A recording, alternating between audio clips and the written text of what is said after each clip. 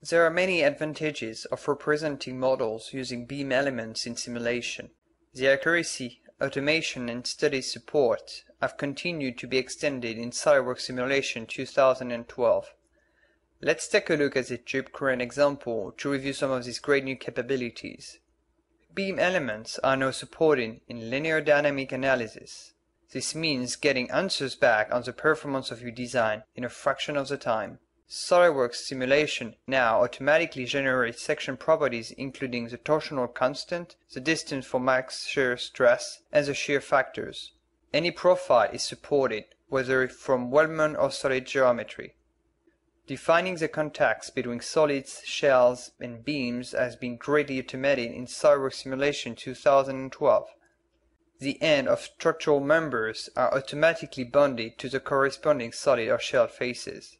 But more importantly, the beam's cross-section is imprinted and the mesh is refined to create a more accurate connection and result on the connected face. This is great for getting high detail result in localized areas. You may notice that the beam mesh can now be displayed on the actual geometry, providing clearer insight into the layout of the structure and connections. Looking at the beam combined stress, you can see the concentration in the brace that supports the main beam.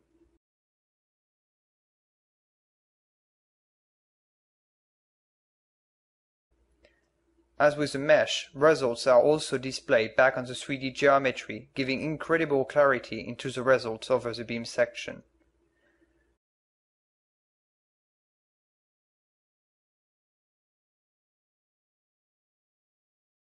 The von Mises stress result in the mass clearly show the accurate load transfer from the beam into the solid geometry. Comparing to completely solid models, we can see there is a significant reduction in the time and file size now by utilizing beams. This means engineers can spend more time testing different design alternatives to best meet their requirements.